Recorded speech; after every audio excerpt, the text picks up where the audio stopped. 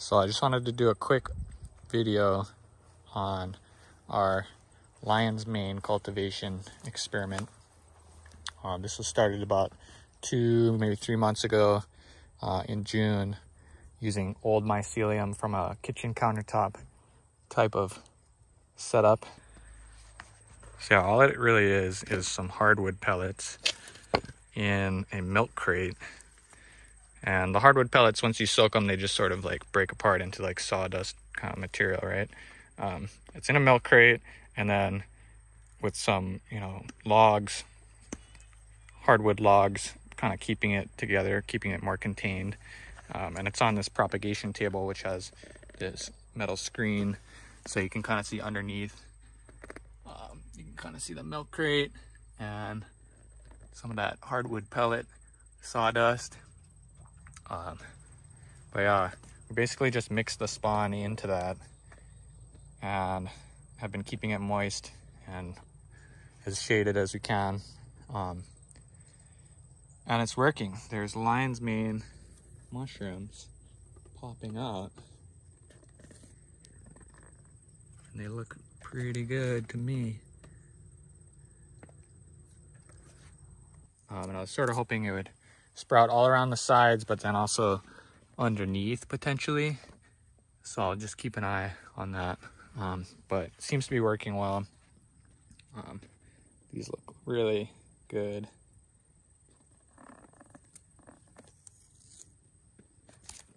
And hopefully, the mycelium is sort of spreading in all this material, and then I'll be able to take this material and sort of scale up this operation with, larger hardwood logs and maybe more hardwood pellets. Just try to grow a lot more. But winter is coming, so, I'm not really sure. I don't really know what I should do to help them through the winter, but I suspect you can kind of just leave it there, and next spring they might sprout again. So we'll see. It's an experiment. So far it's working. Hopefully we'll get tons of these high value, delicious mushrooms.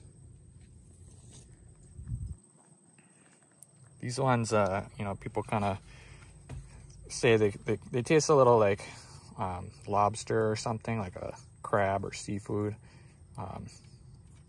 They're just really good. So if we could propagate more of this, that would be great.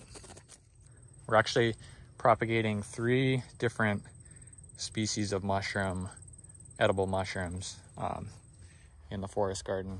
We also have wine cap stropharia, which are kind of just growing in and amongst the wood chips that we've spread around as mulch. So kind of in that in-between zone of cultivation and wild. And then we also have shiitake logs. We've got some hardwood logs inoculated with shiitakes that they're kind of reaching the end of their life. So we're gonna have to try again. But overall, I'm pretty excited. We've got over 100 species and varieties of edible plants, and at least 3, potentially 4 or 5 species of edible mushrooms, because we also have chicken of the woods that pops up and turkey tails, but we're not really cultivating intentionally. They're just sort of wild. But the lion's mane, wine caps, shiitakes, those are all intentionally cultivated. So yeah, hope you enjoy. I'll try and make some more videos sometime soon.